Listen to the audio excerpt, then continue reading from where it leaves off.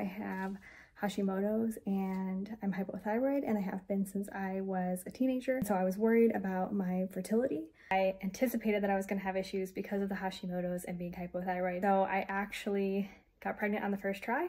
So I attribute all of that to what I did in the course. I have a beautiful baby boy, and that's the best outcome I could have expected.